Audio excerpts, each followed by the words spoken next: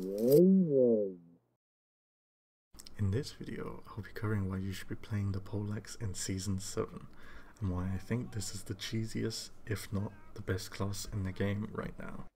Welcome to my channel, and I hope you enjoy this video. In case some of you have missed the patch notes, the Poleaxe received some massive buffs this season. Here's a quick recap.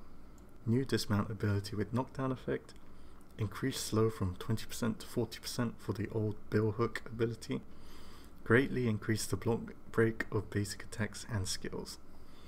What's not included in the patch but has been changed anyway is each slash of corbin now lowers defense by 20%, 40% and 60% for each respective slash. Now let's get to the ideal Poleaxe build. I like to run 40-60 armor toughness, as I find this to be the best in terms of tankiness. Since the Poleaxe already has high damage and penetration anyway, there is no need to run strength or agility with this build. As for runes on the Poleaxe, I like to run the following. Pushback moves you forward, CC immunity for 5 seconds after your first basic attack. For the helmet, run any of the purple runes which buffs your bandages, and the rest on critical value. Finally, for the armor, you want to be as tanky as possible, so choose all the damage reduction runes, and fill the rest with critical value.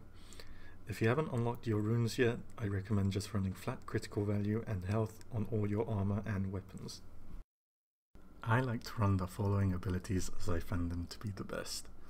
Knockback Push, this is your primary knockdown ability. Although the cooldown isn't as low as the old billhook, it is a much easier ability to land. Corbin, this is your primary DPS and unit killing ability. You can combo this with Rough Justice or Lockbar Strike to increase your DPS. Old billhook, this is your secondary knockdown ability. Timed right, you can combo this with Knockback to permanently CC the enemy hero. And finally, Rough Justice. This is a charge based CC which is super effective and easy to land, as it can also hit through block. Charge can also be used to escape quickly. Alternatively, you can run Lockbar Strike, which is great for pushing back stalwarts, dismounting heroes and stopping cav charge. However, running this ult means that all 4 of your CC abilities can be denied by a well-timed block.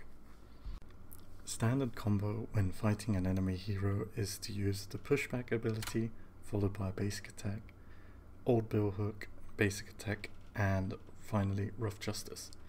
This is one of the easier combos to land, as you can guarantee the enemy will still be CC'd for the entire duration of the combo. If they have any escape abilities, you can chase them down with Rough Justice. Your second combo is to start with Rough Justice, pushback, basic attack, old billhook, and corbin. This combo is the easiest to land, as you cannot block this CC ability and it is guaranteed to pin the enemy hero down. Only downside is that if you do not time pushback correctly after the ult, the enemy hero will not be CC'd. Use corbin after old billhook, as it lets you land as many hits as possible when chained with the old billhook's 60% slow. And feel free to replace any of the above combo with Lockbar Strike, however remember that this is a blockable skill. Finally, the best units to combo with your Poleaxe for an easy insta-kill on heroes are the following: Paladins or Men-at-Arms, Conqueror guards, or Pike Militia. Any other fast moving units with a type formation works. All you have to do is land your CC, X formation, then V for your insta-kill. Now let's check out how OP the Poleaxe really is.